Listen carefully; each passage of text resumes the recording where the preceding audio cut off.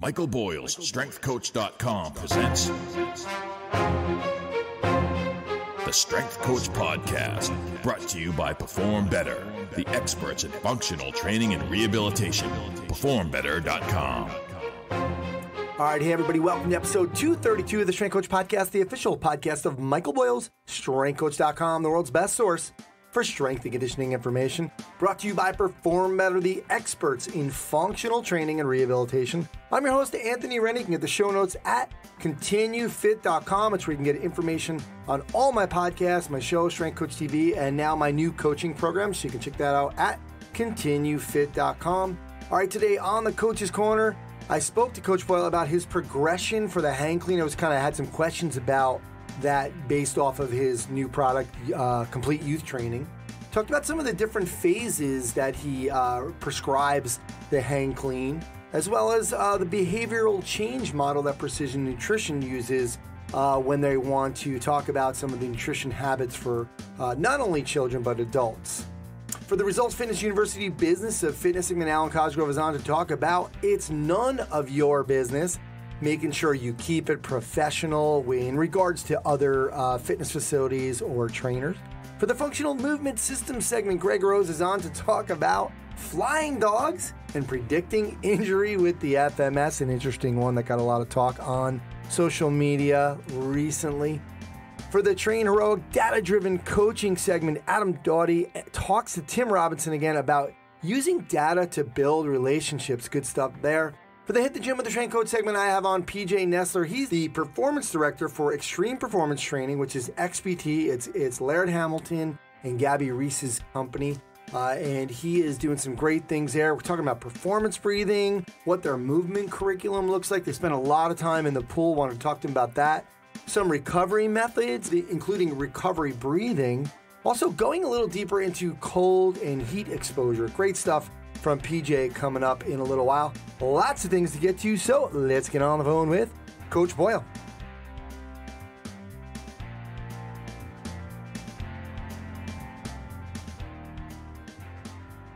All right, now it's time for the StrengthCoach.com Coach's Corner with Coach Boyle. StrengthCoach.com, the world's best source for strength and conditioning information. You can try StrengthCoach.com out for 3 days, just $1. You have access to all the articles, videos, and programs, as well as the best forum on the net. It's the only place to have full access to Coach Boyle. He's on every day answering questions. Check it out at StrengthCoach.com. Coach, how you doing? I'm doing great, Ian. How are you? All right. We're coming off of the big launch week for Complete Youth Training, and a lot of people, lots of positive feedback. So I wanted to talk to you a little bit about that. Yeah, it actually went very, very well, which was great. I mean, as I said to you before, I was really excited about this from a product standpoint. The one thing I think with this is I think this one will have more staying power than any of the other things, because I think there'll be more people saying, hey, this was really good, you should see it, which I don't know. I think the other ones were kind of faster, sort of a little more here and gone, but I think this is something that'll be around for a while. Yeah, absolutely. Good stuff. And, I think something like all of the research that you were talking about, that's really not going anywhere. It's so I think it's going to be important for trainers to be able to talk to parents as well. When that's what we talked about originally in that last episode, was just about how much parent education and how involved we need to be with some of the parents, because really that's who we're communicating with. Yeah, and it's funny. There was just another NBA one talking about NBA guys who were multi-sport athletes growing up have lower injury rates. I mean, the evidence will not stop mounting. I will guarantee that for people, that there'll be more and more of these things where people will look and say, it just makes way too much sense. Yeah, and I think you're going to see, because especially over the last few years, about how many of these kids only, specialized, and how, we're going to see them kind of falling by the wayside. Whereas, maybe over the last 7 or 8 years, how, this has gotten to be such big business, and it, the pendulum has swung so far that way that we'll see it come back. Exactly. Coach, let's talk about the hang clean, because it's funny because I have a kid I'm still training, a young hockey player, and I originally taught him how to clean, but I kind of use Will Fleming's method of more of like a 6-step, and I wanted to talk to you about this, like the hip hinge first, then a hinge to a jump, then the scarecrow, which is kind of like the high pull, I guess it would be called, the front squat, then the high bar drop, which is that scarecrow position, and they drop under a bar. It's something that you used to use with a racked bar in one of your older videos from the 90s teaching the Olympic lifts, and then get to the clean. And you teach a 3-step position, which was hands-free front squat, then the front squat, just so they can grasp that catch position. Then you kind of get them into that position 1 with their, the curled hands into squeezing the shoulder blades, bent knees, and just, do it. Now, my question for you really is, are you trying to, is it different for maybe like if like a 17, 18-year-old, are you going to be a little bit more, more instruction, or is this going to be 3-step with just, like with everybody now, or is like, because we're trying to just make it easy. That's what I guess I'm trying to get at. Yeah, no, I think it's going to be, it's basically 3-step, although sometimes in all honesty, if we get someone who's a better athlete, we might start at step 3 and just bang, jump, catch, like, okay, let's get it. And then if we think, okay, we've got to go back to 1 and 2. And sometimes it's interesting you say that, 'cause that's one of the things I have to reemphasize with the staff a lot is that, hey, let's go through the progression, because I do think that hands-free front squat is really important, because getting somebody to understand that you don't receive the bar in your hands is really central to them understanding the lift and being able to ever get good at the lift. Because when you watch people who don't clean well, they're standing there holding the bar in their hands. And so I think you've got to get that hands-free front squat and then get them to understand front squat. And then from there, I always think it's like jump, catch in the front squat. That's all, I tell people all the time. Just think about jump up in the air, catch it in the front squat. And it's amazing how fast you might look at someone and go like, yeah, that's it. Good job. You're 100% right. It's that, and I kind of like, I think that's better for most of the people, because you're taking away some of the instruction. We're taught too much. Right. And that's what I think, when some people, like I've seen all kinds. I mean, I've literally seen, and we've got a couple articles in the site about it. Jeff Johnson had one, and I think, oh my God, what was the guy's name? He's Olympic, Leo Totten. I think there's one on there that we posted on the site. And it's amazing how complex some people can make it in terms of the number of steps. And I'll see some people say, oh, I take a whole semester, and we teach deadlift, and then we teach this, and then we teach that. And I'm kind of like, geez, I can take a 12-year-old and then, I can get him cleaning in 2 days. Like, I don't need a whole semester. Yeah. Me and Mark look good. They both look good on that. Yeah, and that's what's interesting, because the other thing in this, I forget who I was talking to the other day, but there was something that I was either talking to somebody or they were reading, talking about repetition. And a lot of it is just, especially with kids, it's just exposure and reps and doing it there. We talked about it in the presentation. Kids are very experiential. And did you ever read, remember I talked to you about Most Likely to Succeed? No, I didn't read that. So I love it. It was my favorite book of last year. But one of the things that the guy talked about in Most Likely to Succeed, he does a little, he has a little part in there about if they taught bicycle riding in school, what it would be like. And he talks about the fact that, yeah, everybody would know how to spell derailleur, and everybody would know, how many sprockets there were on the gear, and everybody would know, how many shifts you had to make to get, from low gear to high gear, and everybody could spell derailleur and, knew the pressure of tires. He said, but no one would be able to ride a bike. And it was really like, you're like, he's absolutely right. Like, if they make this like into a class, no one's doing it. It's like, whereas if you just give them a bar and like show them, okay, that's why we put so much emphasis in this, even like CFSC, everything, your ability to demonstrate. Like, if you can't do the stuff, you're not going to be able to teach it, because the world is getting more and more visual now all the time, just because of, we were talking about this today in training. We had our girls group. We were talking about things, people were saying I learned how to do that on YouTube. I learned how to do that on YouTube, where people just go and watch. We were talking about Michaela learned to braid hair watching YouTube. And she can do French braids. Like she can literally braid like a hairstylist. Wow. And it's all from YouTube. And so the kids are way more visual than they've ever been. And so it's like, show them, let them do it. The more reps you get, like I said, you look at Mark and Mia and you think, wow, 13 years old, they're pretty good Olympic lifters. Well, they're pretty good Olympic lifters because 2 days a week they go in and they do cleans. Yeah, yeah. You know, and nothing magic. Yeah, Mike, a question about the hands-free front squat, though. One issue that I had with Dante was, like, he doesn't have, like, the delts aren't really that developed, so he was kind of feeling like it's going on his throat. And what are some things that you've kind of found? Well, one of the things, that's why we use, like, the 15-pound aluminum bar because it doesn't feel that bad. Okay. And I always tell everybody it should be uncomfortably against your throat. You should feel it against your throat in a way where you think, I don't really like this. Okay. But not, you know, when someone says to me, oh, it's pressing on my throat, I can't breathe, I look at him and said, yes, you can. Because if you couldn't breathe, you wouldn't be talking to me. You just don't like. Yeah.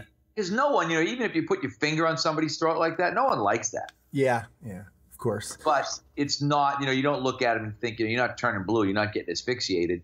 You've just got a little bit of pressure there against your larynx or whatever that is. And you'll be okay. But it does get them to realize, okay, I got to roll that thing up on my deltoids, and I've got to get those elbows to come up. And people talk about, you know, making a shelf, or there's a million. That's why I said there's so many different teaching methods. But the one commonality, you know, whether it's Will's method or whether it was the Jeff Johnson article or whatever it is top down, where people are teaching the receiving position before the pulling.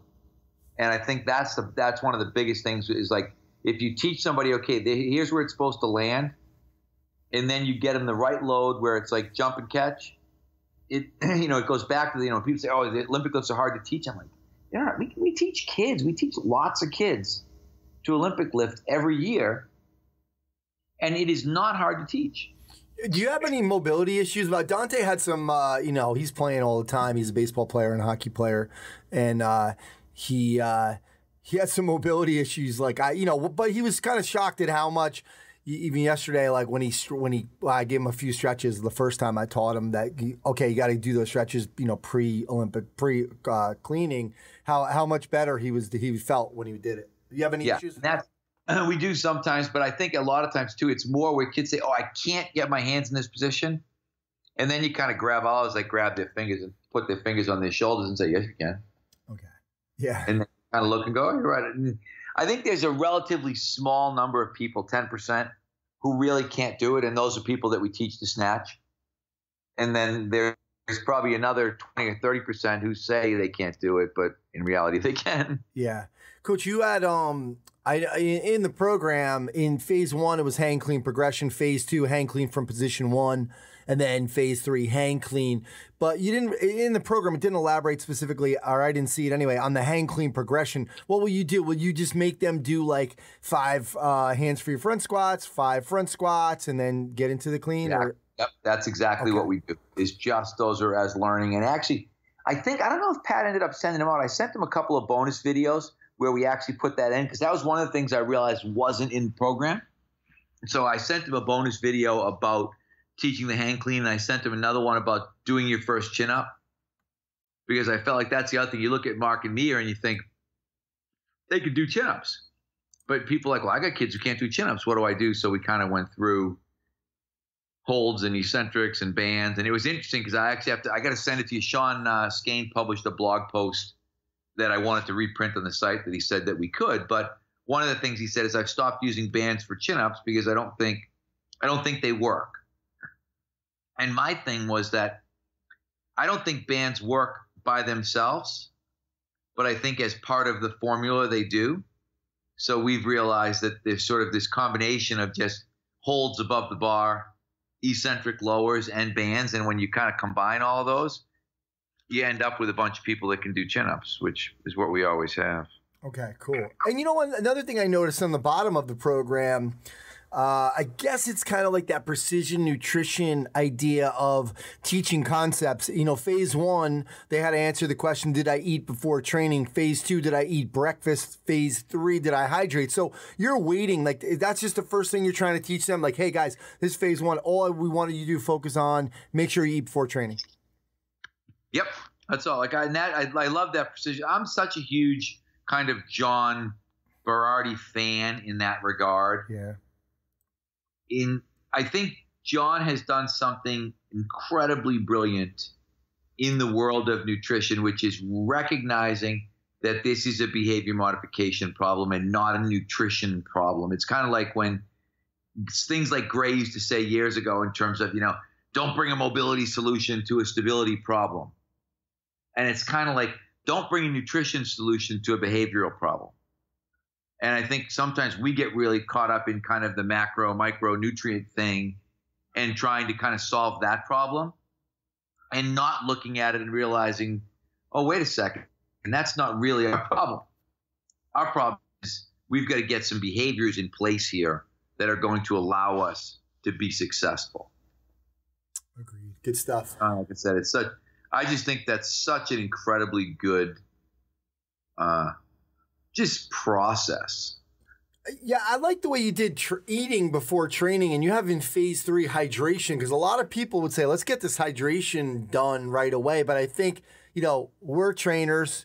Like, that's what we're focused on right now. We're thinking, hey, guys, this is what's really going to help you. Let's get you to eat before training. Yeah. And that's where I think, when you look at that, like for us, that's what we do with everybody. And that's the stuff that we're trying. And we very much adopted that sort of Berardi-esque idea of, okay, what's our biggest problem? Let's try to create a solution for that first, as opposed to, I don't know, like, I guess just getting things out of, like, hydration. I mean, I don't know. And again, it's not that it's not a big deal, but are these kids really dehydrated? Are they really not drinking water or whatever? Or do we have a larger problem that we need to deal with initially? Yeah, it's funny because Dante said to me yesterday, I was going over some nutrition concepts as well, and he's like, yeah, hey, I don't really like breakfast. I'm like, it's just unbelievable. But I always said that's the standard answer, because when someone says it, I don't really like breakfast, I always look at them and think, that wasn't a question. You know what I mean? Like, that wasn't the question. I didn't say, do you like breakfast? It's like, we're just telling you need to eat breakfast. And I go through that with parents all the time when they say stuff like, oh, my kid doesn't like to do this. And I'm like, what if he liked to do Coke? Yeah.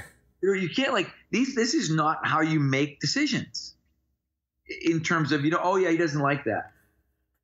I mean, I get it. Okay, there's maybe foods that he doesn't like, and you have to realize. But again, from a behavior modification standpoint, particularly with a kid who tells you, like, I had that conversation years ago with a wide receiver who was going down to Brown. And he was talking all the talk about how strong you want to get. I want to do this. I want to run this. I want to get lean. And then he's like, yeah, but I don't really like breakfast.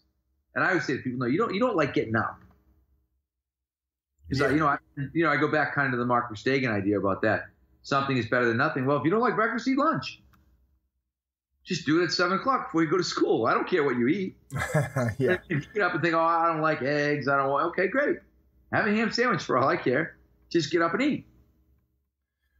And, remember Todd, I don't know if Todd Wright was saying that at one of his talks years ago with one of his guys, I don't like breakfast, like, would you eat a Pop-Tart? Kid's like, yeah, I eat a Pop-Tart. Okay, that's what we're going to do. We're going to get up in the morning, we're going to eat a Pop-Tart. And some of the, the freaking, the Tupperware people were horrified, who had their broccoli and chicken, in their bag. Yeah. Pop-Tart, what are you talking about? He's like, but I got to get a kid who doesn't eat breakfast to eat. Like, I need him to put calories in his system in the morning. And if it's a Pop-Tart, great. I got, from a behavior modification standpoint, I just modified a behavior. Yeah. I got a guy who didn't eat in the morning to eat in the morning. And I think that's, as I said, that to me, and this sounds like a precision nutrition ad, but I feel like that's the brilliance of what John's been able to do, is to be able to just completely alter the lens of what we're doing and realize, like, don't worry about all the bullshit about, Is it, baked chicken? Is the skin on? What? It's like, no. We got way bigger things to deal with than that. Yeah. Well, from a behavior standpoint. If we get these kids to start drinking booze, then they wake up with a little hangover. They'll love bacon and eggs in the morning. Right, exactly. There you go. See this now you're thinking. You sound like Michael Keaton in Night Shift. Yeah. Talk about behavior change. All right. Well, on that note, Coach, we're gonna let you go. So thanks for coming on, and we'll talk to you next time. All right. Thanks, Ed. I always appreciate it.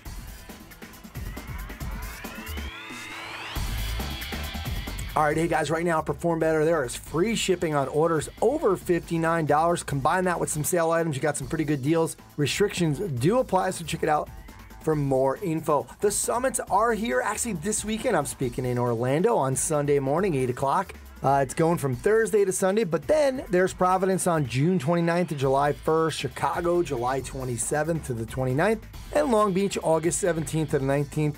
Check out performbetter.com for all their products and info on their educational seminars.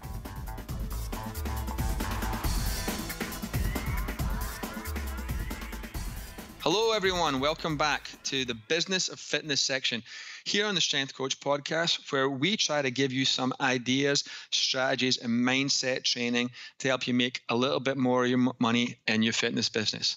So this week, the lesson is, it is none of your business. Never, ever, ever, under any exception, talk poorly about the competition or anyone else. If someone comes in and they tell you they had a bad experience with another gym, you telling, yeah, those guys suck over there. It stinks. They're terrible. That does nothing to raise the standards. What if you responded with, I'm sorry, I hate for anyone to have a bad experience with fitness. Right? That means you're taking ownership of it as the ambassador for the industry. And it's not about who's talking bad about who else, right? It's never, as hard as it can be sometimes, especially when you see all these videos of exercise fails and bad trainers out there. As hard as it can be, start to join in the bad mouthing. You'll have to bite your tongue and walk away, right? And I know it's hard. I bet you've seen a bad exercise video posted on Facebook or somewhere on social media of a bad trainer or bad form in an exercise class. But I bet it was probably posted by another trainer. Well done, guys. We're destroying our own industry from the inside, right? So if you take responsibility like that, I'm sorry, I hate for anyone to have a bad experience with fitness. You'll surprise your prospect or your client by taking responsibility for the entire industry. That sets you totally apart from the competition and demonstrates like your complete moral integrity and your professionalism. Anytime you talk negatively about anyone, it just reflects poorly on you, and it makes it seem to some degree that you have an insecurity or at some level threatened by that other gym. And you're not, so don't join in. We've had other gyms in our area start rumors about us. We had a gym round the corner start rumors that we were about to go out of business, and they say negative things. And at some level, you take it as a compliment because you must be a threat. If they're talking about you and focused on you, I'm not even thinking about them. I don't really know what they're doing. I choose not to care, right? I'm not worried about someone behind me. And when we first opened way back in 2000, we learned this lesson right away. And we opened the gym and left another local gym. And all the trainers we worked with started to talk negatively about us, and we weren't going to be successful. And, at the time, as a young trainer, I was upset about it because I'd never said anything negative about them. But when they left, they all seemed excited for us. And, when our backs were turned, it changed. I was telling one of our clients about it. And she's a very successful business owner. Was sort of a mentor to me at the time. And as I was opening up about the situation, she just put her hand down and shook my hand and goes, "Welcome to success. You've arrived." And it just flipped my head as that she didn't want to hear about it. She was just pointing out, if people are talking about you, it's because you're something to talk about. And whether they're insecure, jealous, or threatened by what you're doing, that's none of your business either. Stay focused on what you're doing through your own four walls, guys.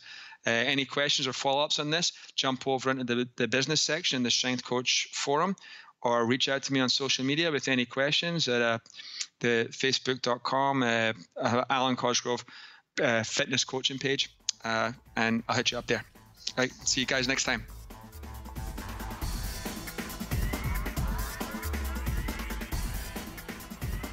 Hey, this is Adam. This is Tim. And we're here with the TrainHeroic Data-Driven Coaching segment.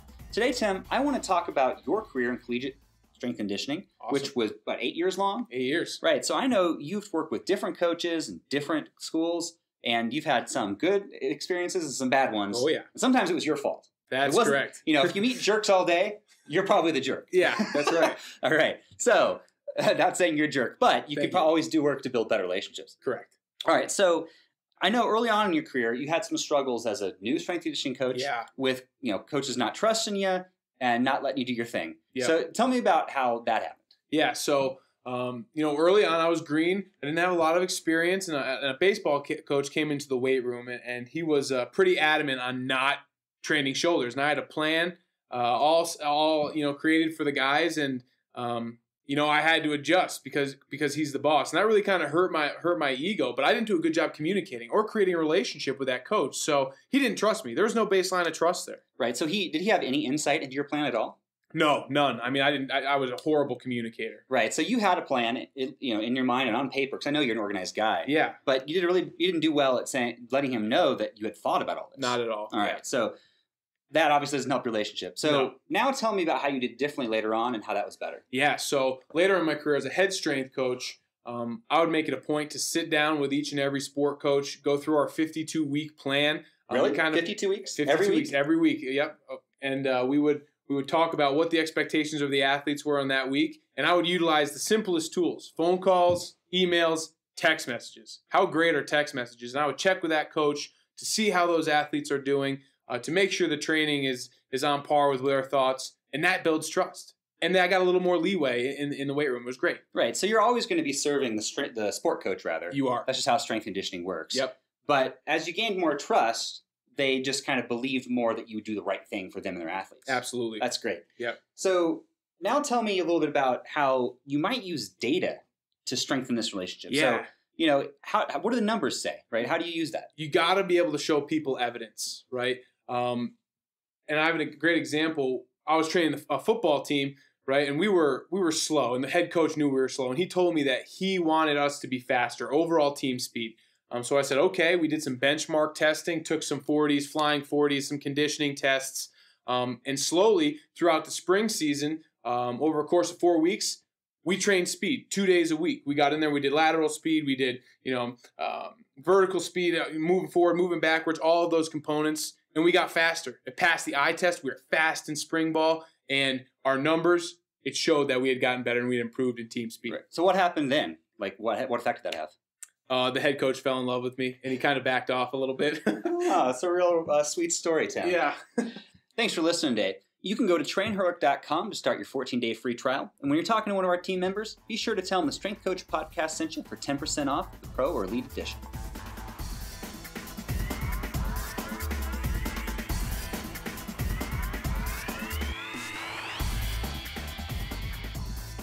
Hey guys, it's Dr. Greg Rose here.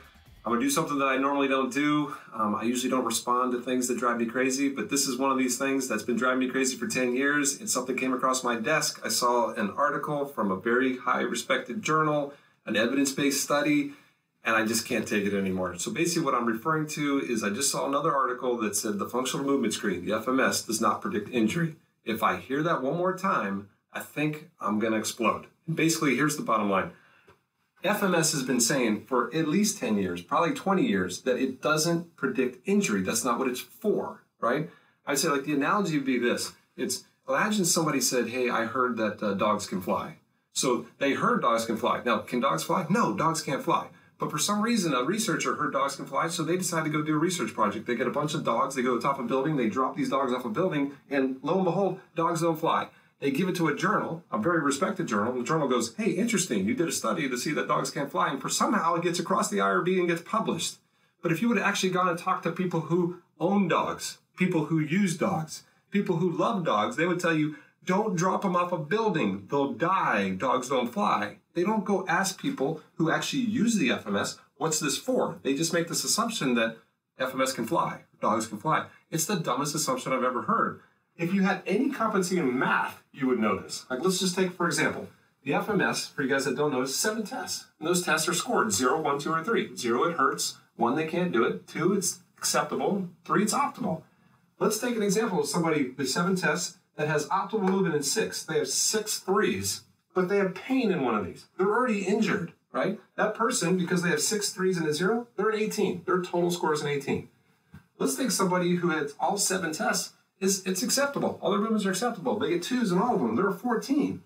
Anybody with any math skills will be able to show you that an 18 doesn't mean you're less chance of getting injured or pain. This person's already in pain. The lower score is better here, right? So the last thing in the world you'd ever do is a research paper on total score predicting injury. That's not what it's for, right? Yes, some people will say, oh, I've heard FMS, though, has done studies saying that it can predict injury. I heard that you said that dogs can fly. The only thing you've ever seen, if you look at the journals, is that you've seen that there's been an NFL study or some studies where it says that if you get below a 14, that you probably have some issues.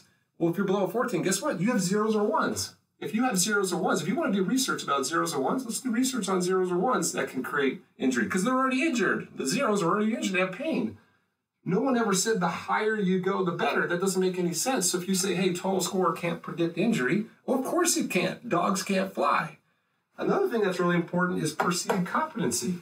You know, one thing that we know at FMS is that if I ask you, hey, can you squat? And you say, yeah, I can squat. And I say, hey, does it hurt? And you say, no, it wouldn't hurt. You're predicting your competency. If you say you can squat and you say it doesn't hurt, versus I take somebody and I say, do you think you can squat? And they say, no, I can't squat. And you say, do you think it would hurt? They say, yeah, it does hurt. There are 2 types of people. There are people who believe they're competent and people who believe they are not competent. Here's the funny thing. If you know you're not competent, if you know you can't squat and it won't hurt, you're probably less likely to squat. So you're probably less likely to get hurt squatting. Whereas if you think you can squat, but let's say you're not great at squatting, you're probably a higher risk. So actually perceived competency probably has more to do with injury. But injury is a complete profile. We can't just take a movement screen and predict injury. That doesn't make any sense. That's literally saying dogs can fly. It drives me crazy that a evidence-based journal, a very well-respected journal, how this could get across their R&D, across their desk. I would tell you right now, any researcher from now on that says FMS doesn't predict injury, you shouldn't read any of the research. They obviously don't study what they're researching. And I'd even challenge the journal for even publishing that. It's absolutely crazy. So you should ask yourself is, what are dogs for? What's the FMS for? Well, let me tell you what the FMS is for. If I go to, let's say, take in my world, TPI, come into my golf world. At TPI, we use the functional movement screen. What's the functional movement screen? It's a movement screen. We're trying to predict movement, not injury. It's pretty good at this, right? So we predict this movement. This movement can not only help me determine an exercise program, so I can kind of know which exercises would be appropriate for you, but what it's really good is, I call it movement patterns. I can actually look at, like, let's say the overhead deep squat. That's one of the greatest predictors of what happens to your posture in your golf swing. We have a huge correlation of predicting a movement pattern problem with the FMS and predicting a movement pattern in your golf swing. We do this with all sports. We do this in our tennis programs. We do this in our baseball programs. Movement screens are for movement. Injury is a whole different ballgame. If I hear another study about FMS not predicting injury, I'm going to explode. I still love all you. This is Greg Rose. Thanks for watching.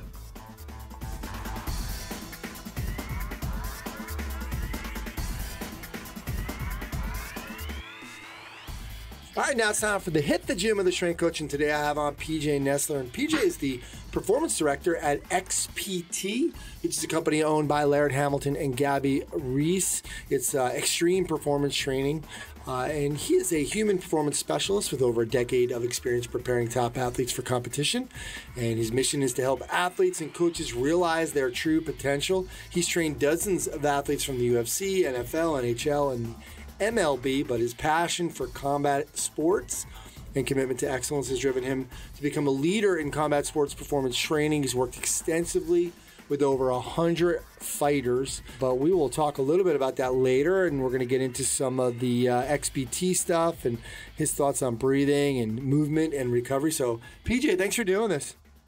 Hey, thank you very much for having me, Anthony. All right, well, let's get into some of the stuff. And one of the reasons, and I talked to you about this already, I really love everything that Gabby and Laird were doing for a while. I've always followed them, and I like it. And I think you and I did mention this the other day in our conversation about sometimes people from our community look outside and think, they're doing, here's a couple of amazing athletes and they're getting into the sports performance business and they're doing some crazy stuff. But I think I don't think they're doing crazy stuff, first of all. And second of all, I like their integrity. I like everything that they kind of stand for. But I like that you're part of this team because it's kind of, I don't want to say one of us, but it's kind of somebody from this kind of strength and conditioning world, performance world that's going into a little bit of a little bit over outside the box with some of this stuff to get you on to talk about some of this stuff. Just before we get into it, talk to us about that transition for you kind of going and working with XPT. Yeah, and I agree. I think as a performance coach, I was naturally very skeptical. I think anybody who looks from the outside, we always want to be skeptical of things that look a little different than what we've seen backed in research or in our performance centers all the time. So jumping into XPT, I was skeptical, but I try to just take it with an open mind because I know that, these guys are swearing by some of the stuff they're doing, and I guarantee that there's benefit behind it. We just have to find the right prescription implementation. So, my experience was just kind of getting thrown into the fire. I went up and met with Laird and Gabby, and they threw me into the pool, and we did some pool training and all kinds of crazy stuff I'd never done before. And then I sat in the sauna with Laird for what seemed like 2 hours, feeling like I was going to die. And then we went in the ice bath and, talking to the people that were up there, his friends and the people that come to these pool trainings 3 days a week, and people just swearing by the power that this has. And everybody had a different experience. Everybody talked about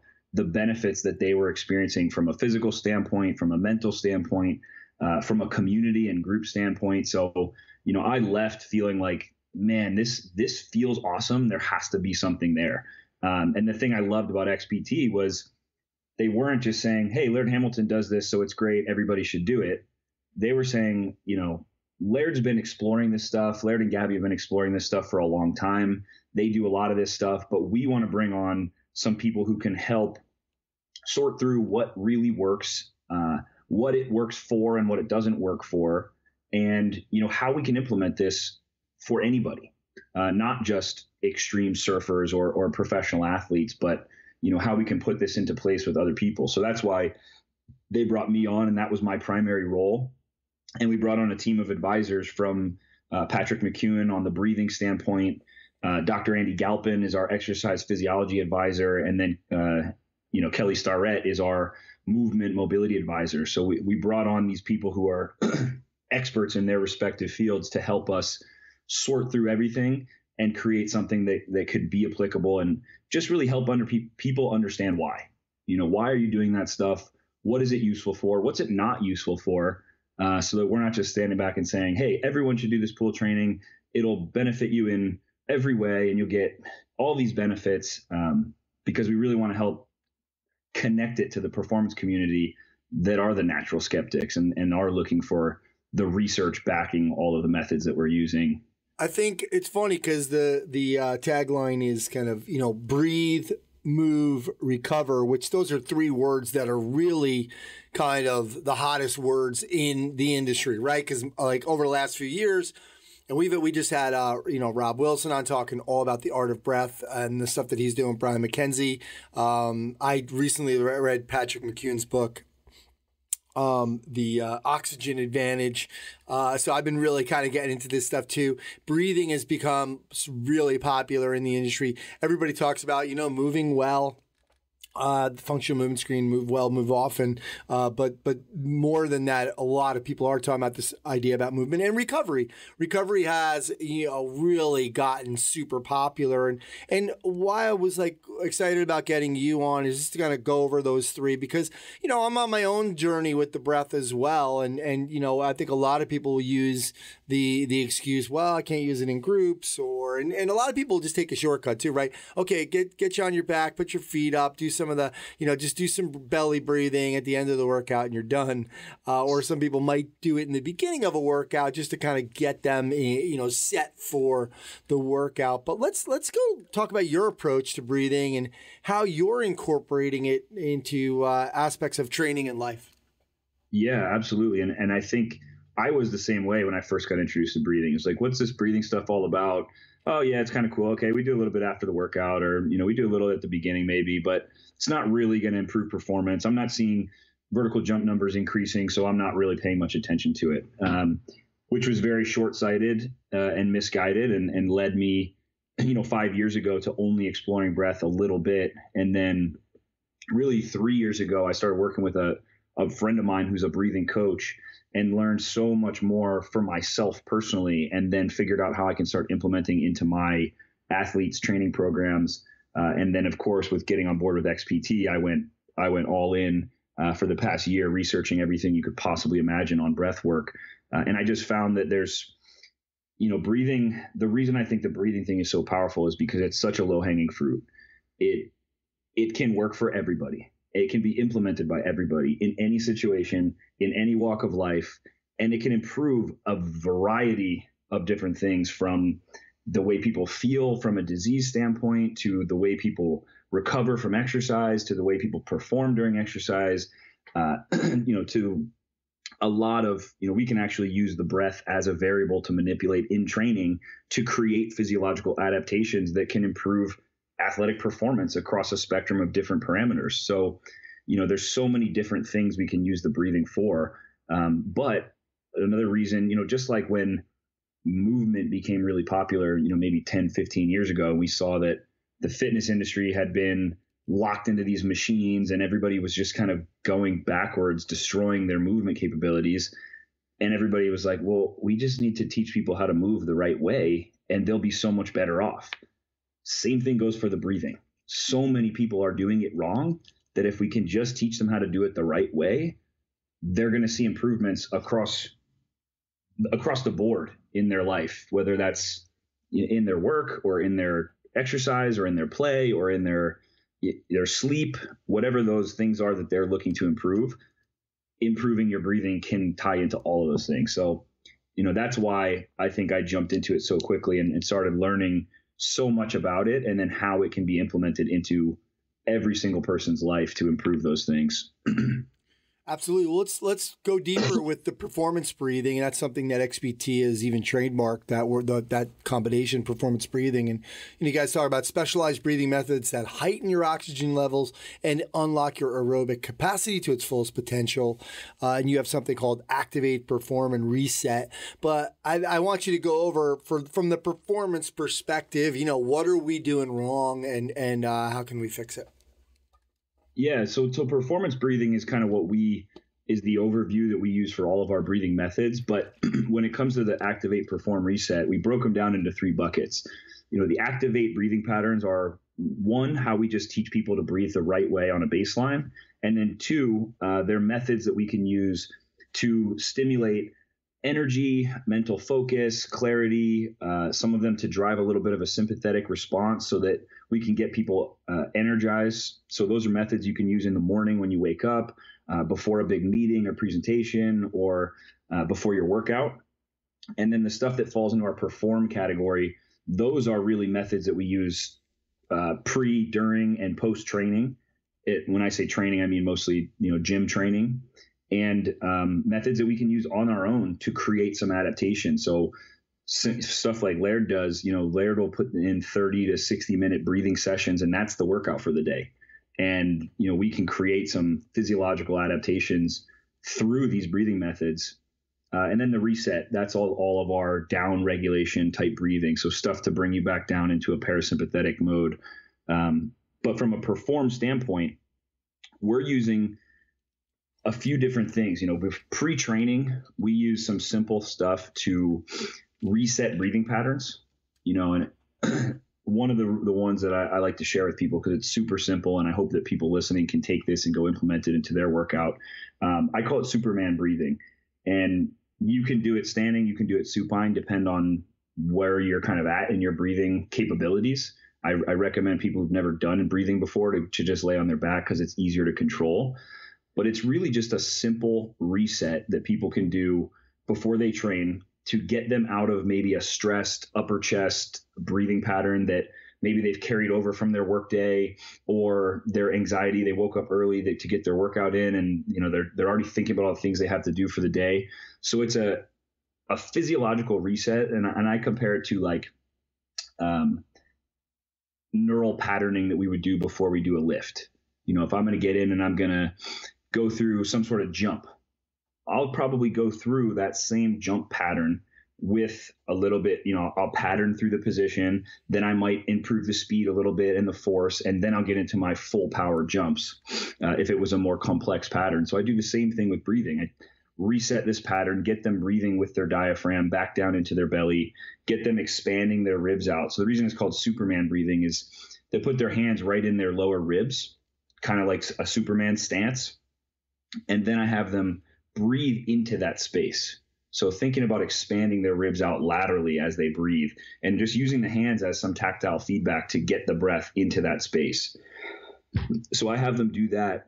My athletes will do that every single workout, and we'll do 10 nose-only breaths into the ribs. And then we'll do another pattern where we'll go in the nose, out the mouth. And we'll do 10 more, and we'll increase the speed a little bit. Again, just making sure that we're getting that into the belly and into the ribs. And we're not, as soon as we start to pick up the pace and we involve the mouth, we're not kicking straight over into an upper chest breathing pattern, because you're probably going to get into that nose-mouth breathing at some point during your workout. So we want to start to reset that pattern even as we improve the speed. So that's all they do. Start off the workout. It takes less than 2 minutes, 10 slow nasal breaths into the belly and into the ribs, and then 10 a little bit faster nose mouth, in the nose, out the mouth breaths. And that's a very simple get in the gym. And the great part about it too is it's 2 minutes where you're not talking to anybody, you're not focused on anything else. So your mind can get a little reset, and it sets the tone for what you're about to do for the workout that day too. Absolutely, yeah. Let's talk. I like that you have that in nose, out mouth, because sometimes the nose can be. It takes a while to learn that a little bit. It really does. Like when your breathing starts to get a little bit heavy. And I know we're talking to Rob Wilson. Those guys like to do a lot of training just nose, breathing in and breathing out, and that could be a little tough in the beginning. So, but let's talk about in the workout. What will you guys recommend at that point? What are some of the different protocols you guys have? Yeah, so we will use nose breathing only in some of our workouts to manipulate the breathing and to improve the efficiency of breathing through the nose. And then we'll also use breath holds. So we use breath, and this is more for my advanced athletes during certain exercises. And just like with anything, you've got to know what the priority is. I'm probably not going to incorporate breath holds into an extreme conditioning session because I'm not going to be able to push as hard. My overall workload is not going to be as high.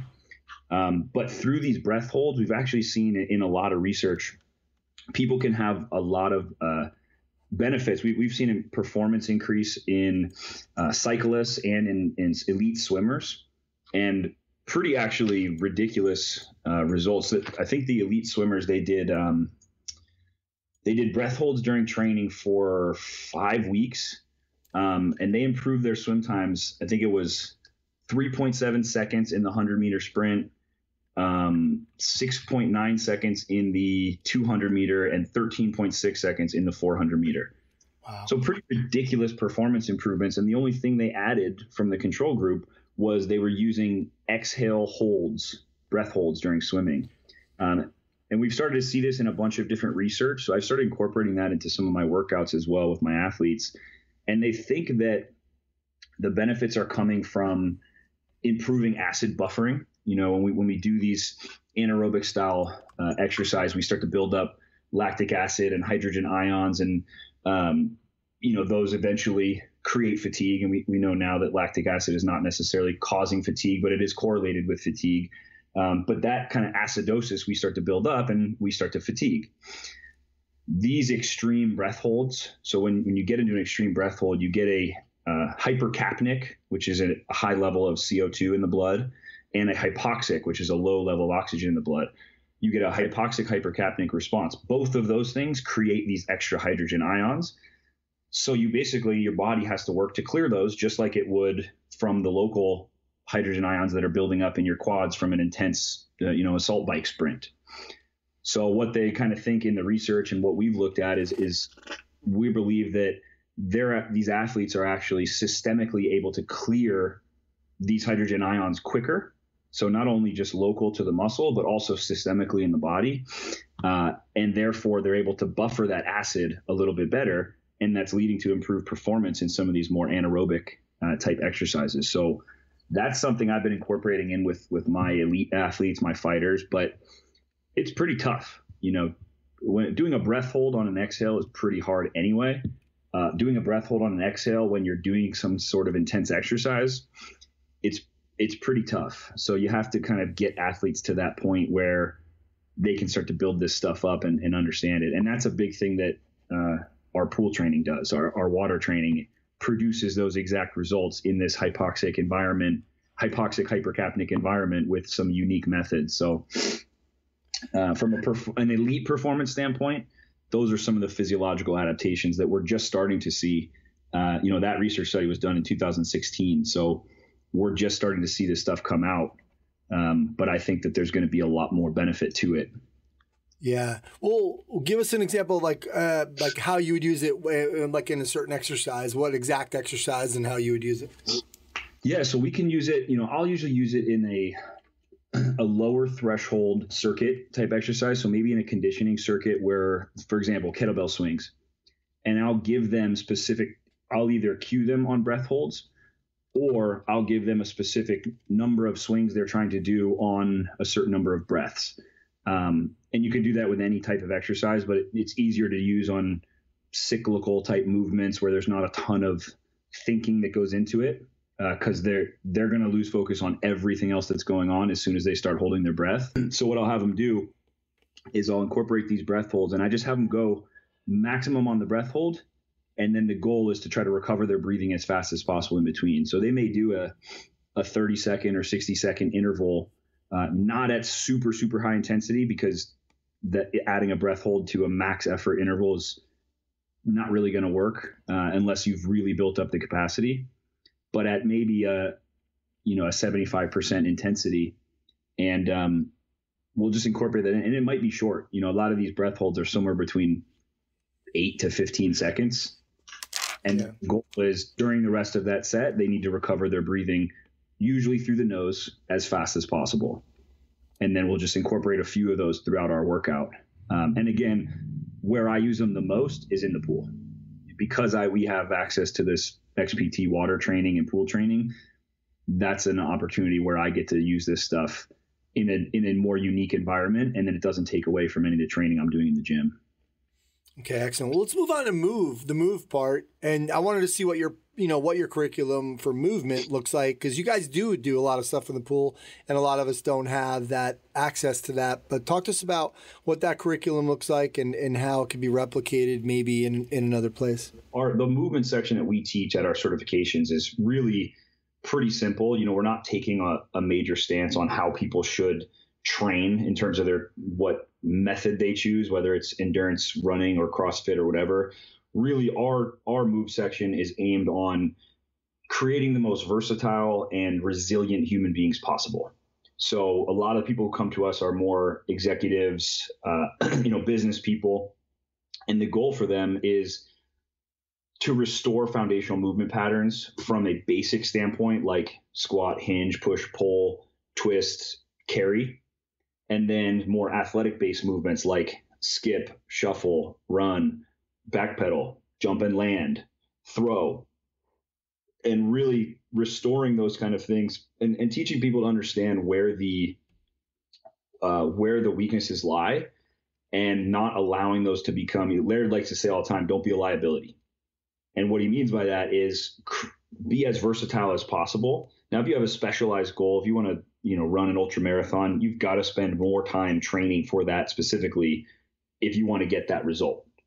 But what we tell people a lot is, a lot of us get into these single dimension fitness pursuits or narrowly focused fitness pursuits. So if it's CrossFit, that's all I do. I just CrossFit all the time. If it's powerlifting, that's all I do. I just lift heavy weights all the time.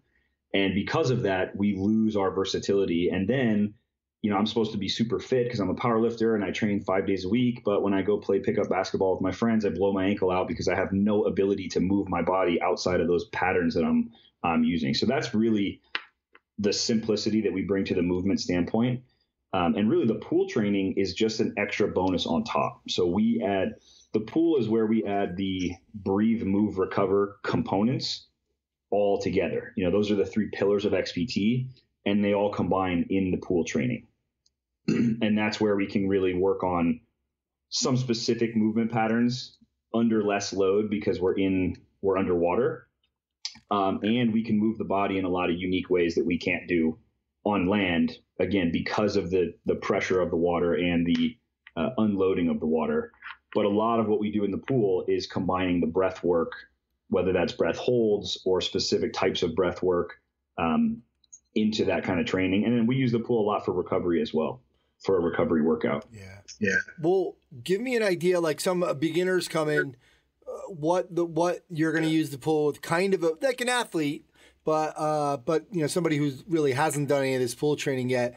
How are you guys starting them out, and what are some of the things that you're going to be doing with them? Yeah, so beginners, we usually start a lot of people in the shallow pool stuff. People see the cool backflips and things that Laird's doing in the deep pool, but that's a little bit more advanced. But we have a lot of shallow water exercises that we incorporate, and a lot of it is swimming with weights and including breath holds. So, for example, we have an exercise called the ammo box, and I think Laird invented it after watching or talking to soldiers about how they would swim across rivers carrying, a 25-pound ammo can or ammo box.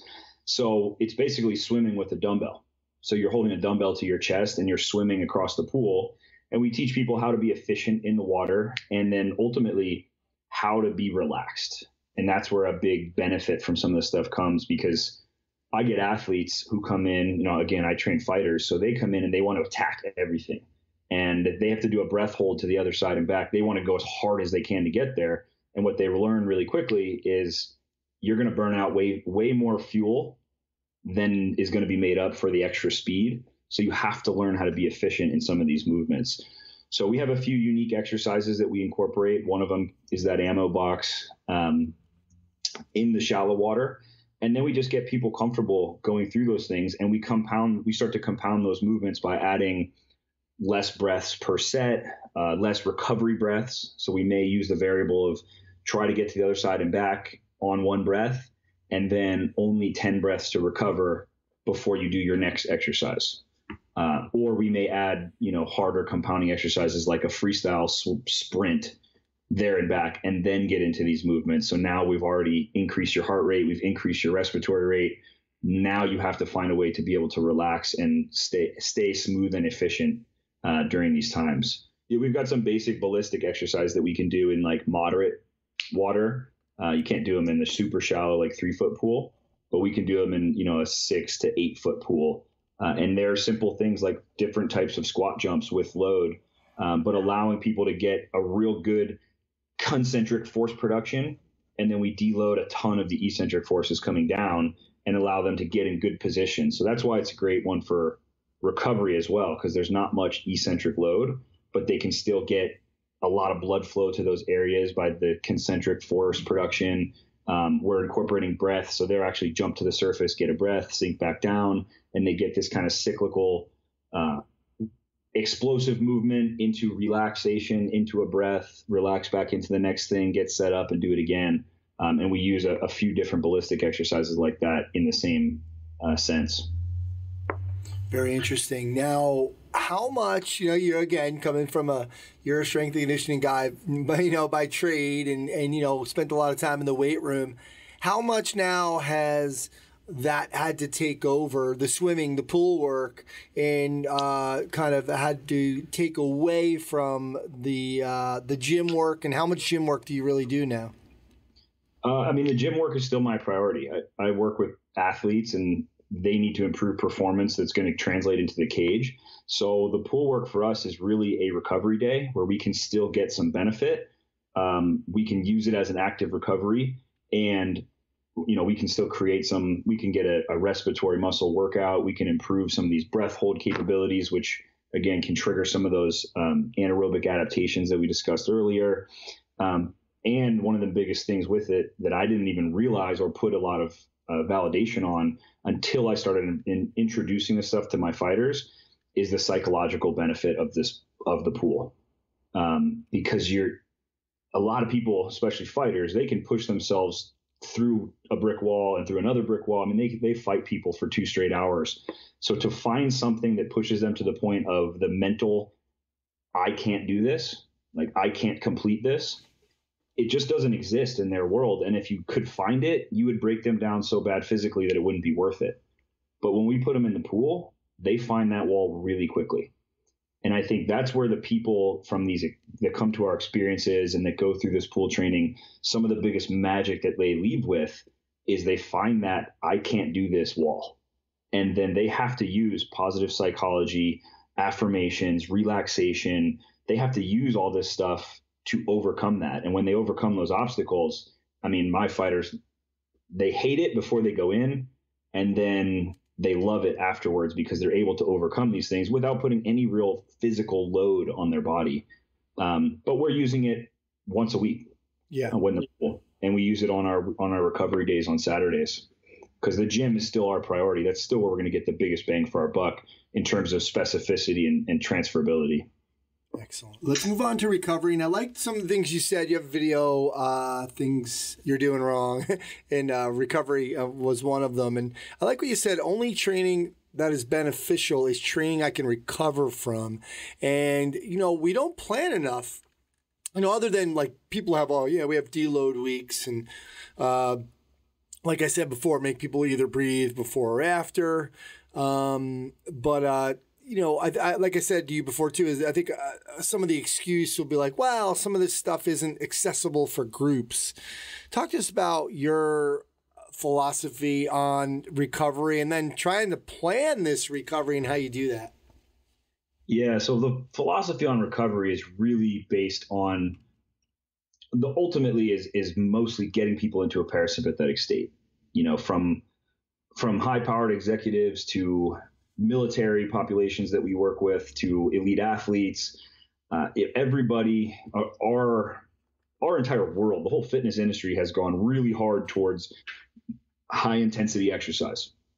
And people want to do that every single day because, everything now is high intensity. And then they live their whole lives in that sympathetic state. And, I've heard you talk about this before and plenty of other people. So that's really step one for us, is getting people some awareness of how to pull themselves back down out of that state. And we can utilize a ton of different methods to do that. People look at the ice bath and they want to know what are the physiological adaptations from that. But a big benefit of the ice bath is the parasympathetic rebound when you get out. It drives this sympathetic response, and then you get this parasympathetic rebound in blood pressure and the unique blood flow to all these different, to your extremities. But all that stuff, when you get out, that's really one of the big benefits why people recover better when they utilize ice baths after training. There's other benefits to it as well, but same thing with the sauna. Sauna can get you into this parasympathetic state. Now, if you go too far, it can actually attenuate the parasympathetic response because you start to stress your system a lot, and your core temperature stays really high afterwards. You've got to be able to cool yourself off and bring yourself back down. But that's another big benefit to utilizing the sauna or the breath work or the pool training. We utilize all these different things, and a lot of the benefit is getting people into a parasympathetic state and teaching them how to turn it on and turn it off when they need to.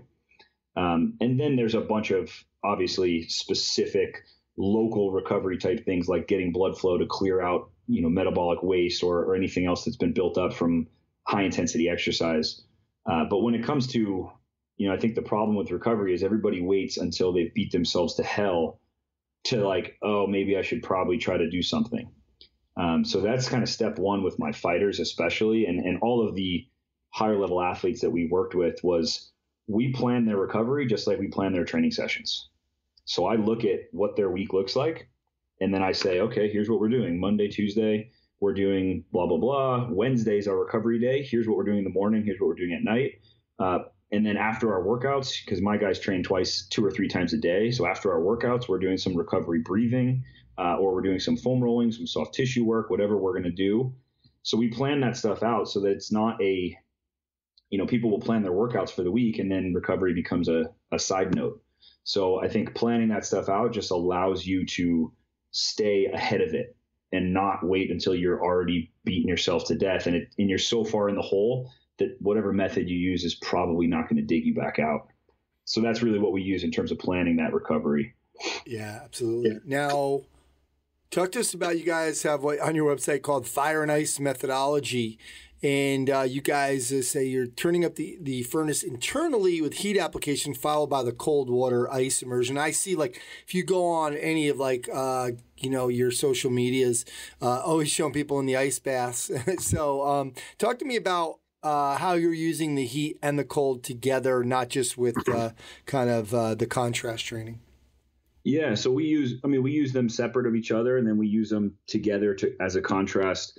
Really the main reason for the contrast, one of them is the blood flow that it creates from the vasoconstriction when you're in the ice bath to the dilation when you're in the heat and going back and forth. That creates a lot of systemic blood flow that can, increase recovery, get that blood flow to the areas that need it, clear out any of the waste products that are built up from beating yourself up. But when we also use the contrast to increase the adherence to either of the other methods. So especially when it comes to the ice, people don't want to do 3 rounds in the ice bath. Like we do 3 rounds in about 3 minutes in an ice bath. And our ice baths are about 25 degrees colder than most ice baths that people do. So most of the time people dump a few bags of ice in some cold water, and it's probably about 55 to 60 degrees, and they stay in there for 5 to 10 minutes.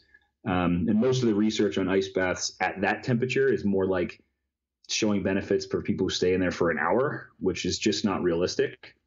So that's a big reason that we go as, when it comes to heat, any type of thermal stress, it's always a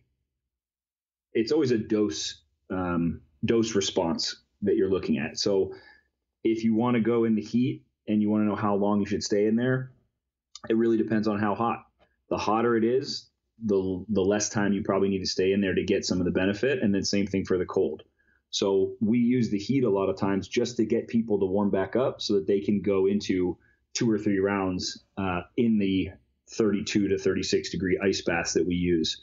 But those will create, again, physiological recovery response, and a lot of it comes from that blood flow.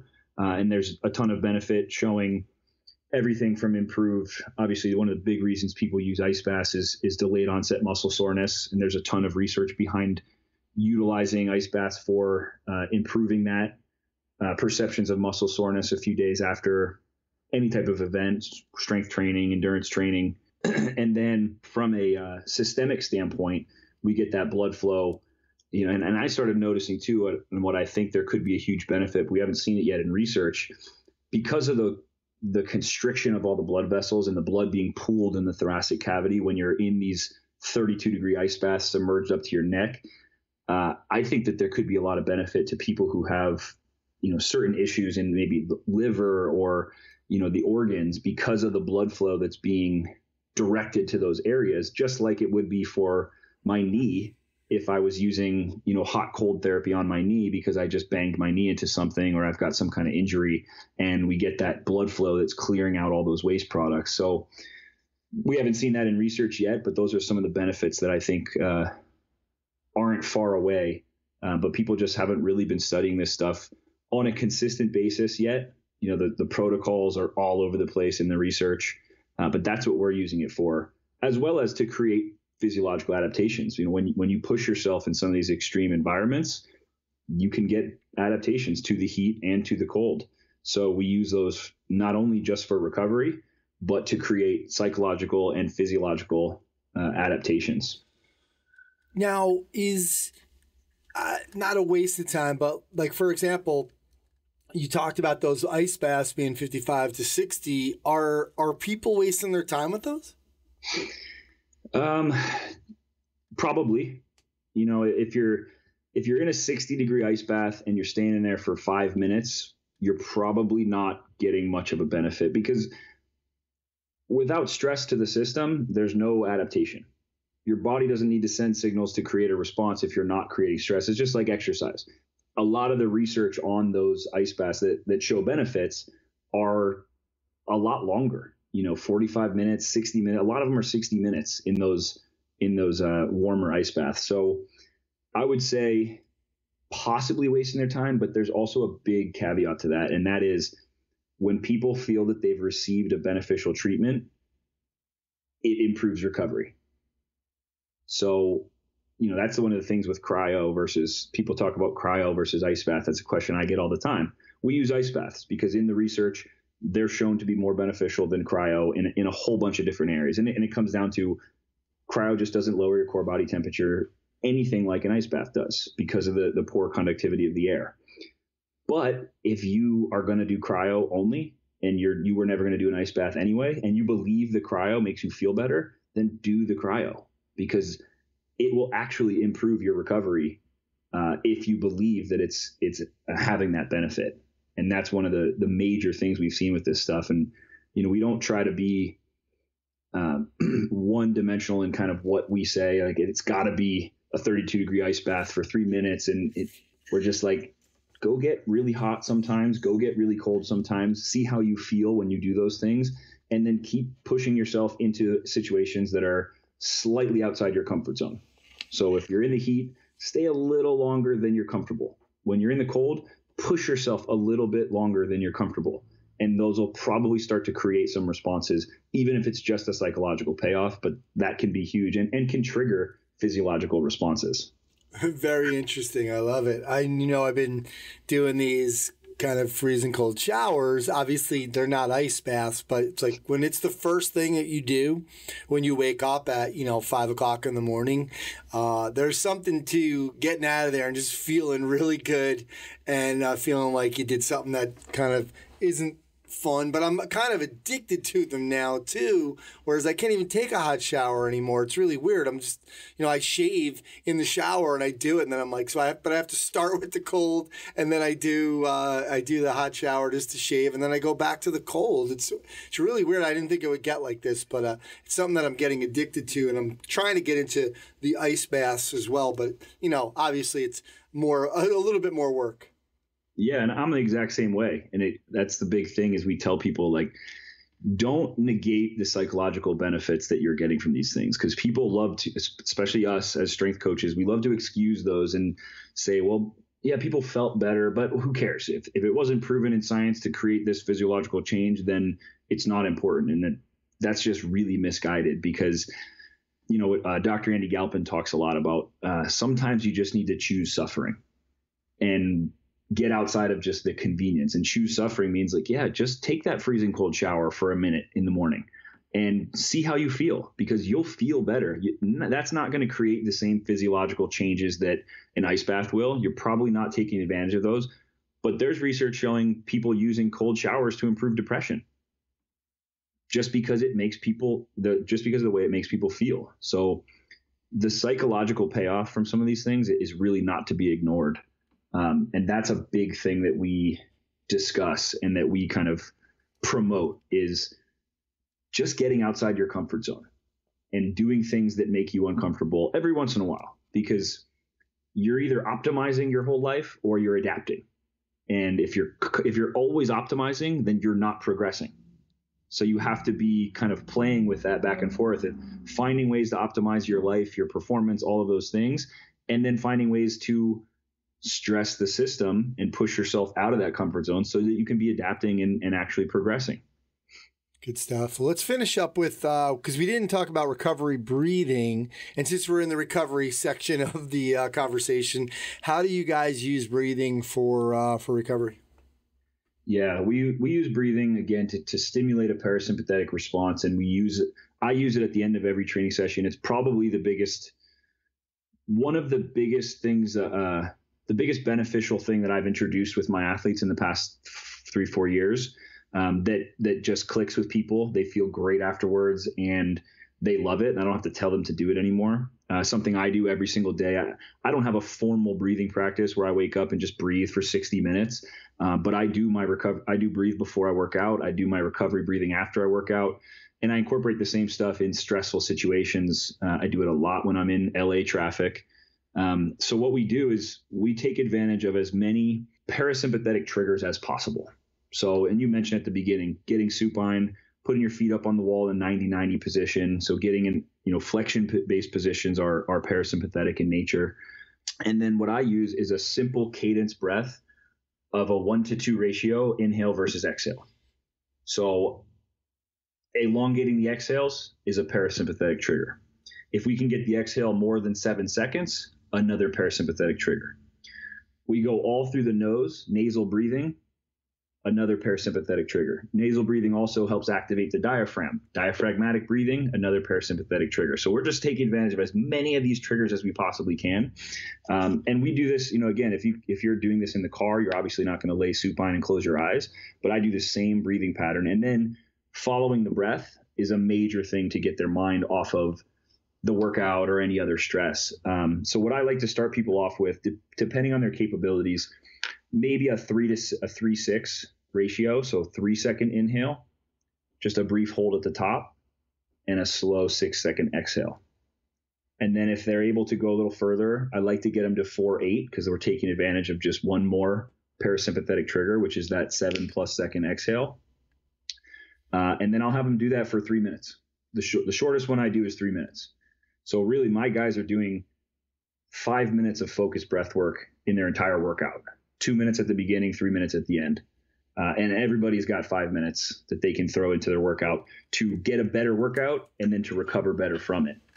And then you can play with that. As long as just keep that ratio, you can go 5 seconds in, 10 seconds out, 6 in, 12 out. And I like to have my guys kind of play with it once they're comfortable and they understand it, because it helps keep their mind focused. So they just set a timer, they close their eyes, and it just helps keep their mind on the breath the whole time and not kind of lose track of it. So that's what I do personally. I'll start with 4-8, and then I might bump up to 6-12, and then I might come back to 5-10 and just kind of play around with the breathing and just always making sure it's nice and controlled. It's all through the nose and it's all into the belly. And then sometimes I also like to do a hissing exhale. I learned that from a breathing coach who said it's another parasympathetic trigger. And I just really like that one. I feel better. I feel like I'm dumping out more stress and anxiety and stuff when I exhale slowly through my mouth in a hissing exhale. So that's one of our recovery breathing protocols. And that's our post-workout recovery breathing protocol. But you can also use it anytime after a stressful situation to kind of stimulate that parasympathetic response and get you into that rest and digest recovery mode. Love it. Excellent. So many great, interesting things and just making it practical for us. So, PJ, thanks so much for coming on and sharing your experience and talking about some of the things that you guys are doing over at XPT and some of the things you're doing with your fighters. So really appreciate you coming on. Thanks, man. Hey, thank you very much for having me. It's always fun talking about all of this stuff. So this is my life, so I enjoy sharing it. All right, that's going to do it for episode 232 of the Strength Coach Podcast. Special thanks to Chris Parry and the folks over at Perform Better. Right now, they have free shipping on orders over $59. Restrictions do apply, so check out the site for more info. The summits are here. I'm speaking this week in Orlando, but after that, you got Providence in June, Chicago in July, and Long Beach in August. You can check out performbetter.com for all their products and info on their educational seminars. Thanks to Coach Boyle and PJ Nestler for sharing their insights and philosophies into the world of strength and conditioning and performance enhancement. Thanks to Adam Dawdyis, Tim Robinsonto, and TrainHeroic. Head over to TrainHeroic and start your 14-day free trial. Let them know I sent you or the Strength Coach Podcast sent you. You'll save 10% off your first year of the TrainHeroic Pro or Elite Edition. Thanks to Alwyn, Cosgrove, and the Results Fitness University Business of Fitness segment. Check them out at resultsfitnessuniversity.com. Greg Rose and Functional Movement Systems. Check them out at functionalmovement.com. And remember, of course, you can try strengthcoach.com out for 3 days, just $1. You'll have access to all the articles, videos, and programs, as well as the best forum on the net. It's the only place to have full access to Coach Boyle. He's on every day. To access that offer, go to strengthcoach.com.